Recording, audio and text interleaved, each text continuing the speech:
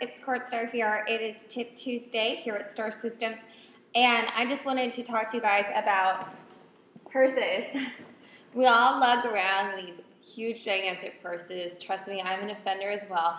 But the only thing is it's messing up our posture. It's making us turn into Quasimodo. So I'm just going to go over a few tips with you guys and things that you can do to make your purse a lot less heavy.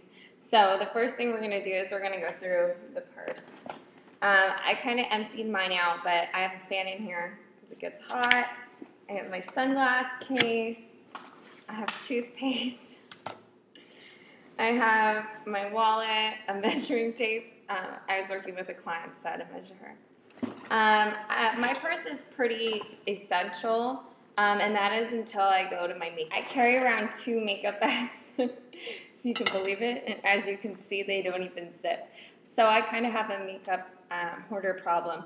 But besides that, I should probably clean out my makeup case because that would make it less heavy on my shoulders and my back and not make me have a hunchback later. There's a couple other things you can do. Just check out my new blog. It's blog.starsystems.com. I'm also doing a huge giveaway. I'm giving away a customized jump rope, and the customized jump rope works with your height, so it's made just for you. I'm also giving away a free diet plan, workout plan, and 30-minute consultation with me so we can discuss everything that's going on and how you're going to fix it, work on goals, work on daily goals, monthly goals, all that good stuff. So get at me at blog.starsystems.com, tag Star Systems, add me on Twitter at Star Systems, Star Systems Mania. Just find me. I will get back at you, and I'll see you next Tuesday.